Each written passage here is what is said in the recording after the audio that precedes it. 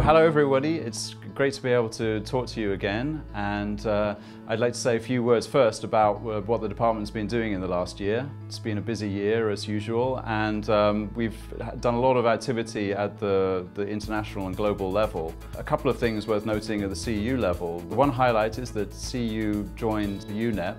We also joined the Global Universities Partnership in Environment and Sustainability. Several of our faculty have been involved in high-level activities too. Diana Uger-Forsets, once again, was a contributing lead author on the latest IPCC report that came out this year.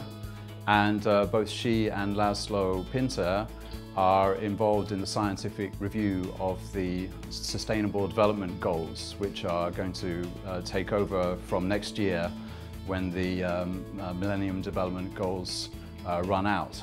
At the more regional or local level, we held a high-level seminar in May, led by my colleague Michael Labelle, on the implications of the Ukrainian-Russian tensions and crisis for energy in the region, the Central and Eastern European region, which was attended by a lot of regional experts. We run a course on career development for environmental professionals, which is run in the spring. We've run it for a number of years, but this year, with the help of the money we got from the alumni, we were able to have greater alumni involvement than previously.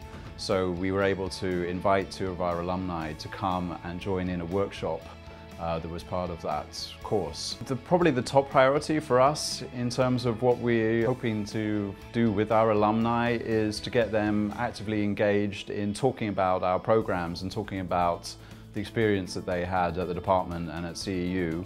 To people who may be interested perhaps in coming to study here or are thinking about doing masters or doctoral work in the environment or development fields. So some of our alumni have already done presentations at their local universities or at their alma mater.